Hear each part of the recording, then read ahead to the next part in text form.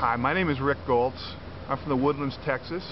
I want to tell you a little bit about me and why Laminine has made such a big difference in my life.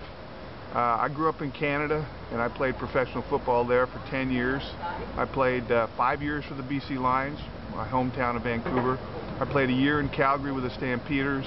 I played 4 years with the Saskatchewan Roughriders, and I played a year for the Los Angeles Raiders. So I had a great career, got to do what I loved, I got paid for it. But I suffered a lot of injuries. I've had 14 different surgeries during and after football, but it was worth it. I loved playing the game, I got to do what I love, and they even paid me for it. And I signed up for the physical injuries. I knew that was going to happen.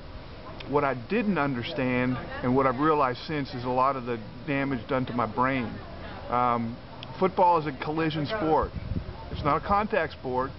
Dancing's a contact sport. Football is a collision sport. And back when I learned how to play football, they taught us to use our head as a weapon. That's why they gave us a helmet. They said, you put a helmet on, that's why. You use it as a weapon. And I did it very well. And I suffered a lot of concussions. As a matter of fact, back then they didn't even really call them concussions.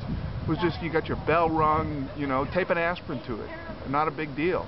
How many fingers do you have, Rick? 2? Okay, go back in, you're fine. It was just a part of the game. And, you know, you'd recover from it short term. Never really thought about it after the game, but I learned years later that that damage gets worse and worse and worse. And it contributed to a disease called chronic traumatic encephalopathy that a lot of retired football players and other athletes are suffering from severely.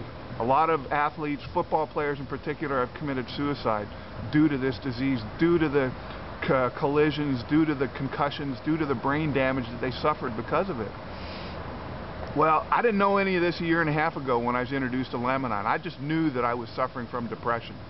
I knew that I'd wake up most mornings in such a dark place that the only way I could get through the day was to be on my face on the floor praying to God that please help me through this day. I was just overwhelmed, and that was how I dealt with it. Well, within a short period of time, less than a week of taking Laminine, that all changed. I'd wake up in the morning and I'd go, oh, wow, I feel great. I don't have this feeling anymore.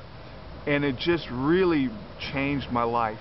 And what it also has done for me is made me passionate about sharing, because I know there's thousands of athletes out there, not just football players, but soccer players, military people, basketball players, wrestlers, that are going through the same thing that I did, and worse. And they need this.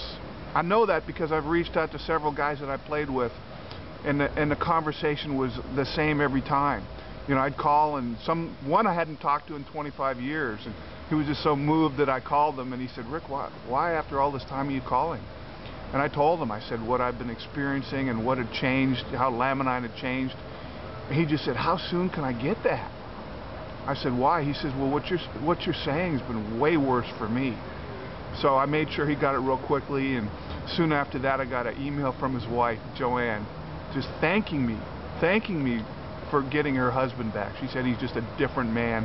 He's just totally different now that he's taken Laminine. So I know absolutely that there's thousands of people out there, athletes, but other people as well, that their lives would be totally changed if they were taking Laminine. And my mission is to do whatever I can to get this message to them so I can help them. I know there's guys that have died, and I know that if they would have had Laminine, they might still be around. So this is also about saving lives. So that's my mission, and I invite whoever wants to come on this mission with me to join me and help save some lives and help a lot of people. Thank you.